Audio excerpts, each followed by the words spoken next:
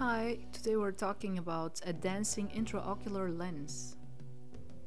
An 81-year-old male patient that was operated uneventfully 20 years ago from cataract. Last year he had mild intermittent blurry vision, and more recently he had decreased visual acuity with a vision of 4/10 and oscillopsia in certain positions of the eyes.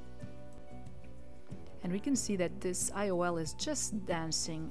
The UBM shows that the haptics are rubbing against the iris, and this might explain his recurring uveitis and blurry vision episodes.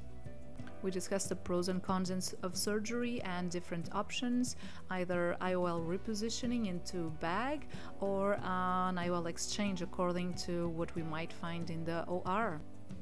Here I'm trying to inject viscoelastic viscoat first because it is dispersive and it will more easily diffuse and separate the capsule anterior from posterior capsule. Then I'll try to use my Simski hook to separate the leaflets that are not that fused. Fortunately, it is fairly easy to separate them. Then I will inject Provisc to occupy space. Then with the Kuglin hook, I'm gently putting the haptic in the bag. Now I'm checking the other haptics, and unfortunately they are also in the sulcus. I'll explore all 3 rings of haptics. They're all in the sulcus. This intraocular lens was not injected in the bag. We can also see the Soemmering ring that is associated with a mild fragility zone that I'm trying to avoid touching. If we touch the Soemmering ring, this may result in lots of debris that will be difficult to clean. By injecting abundant viscoelastic, I'm able to easily insert the second ring of haptics in the bag, and I'm just using this iris hook to help my view.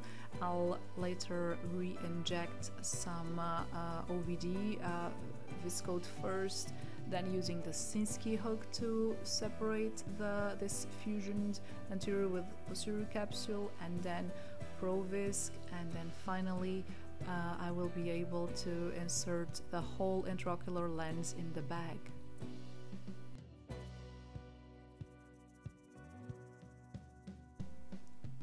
So in this case the surgery was much easier and much smoother than expected. These kinds of surgeries we need to be prepared to do an IOL exchange, for example, if needed, but here everything just went great. Later on, as you can see, I'm just removing the OVD manually, leaving some in the eye if needed. This is the post-op day 1 with 9/10 of vision, and patient so far very happy and without a dancing IOL. Thank you.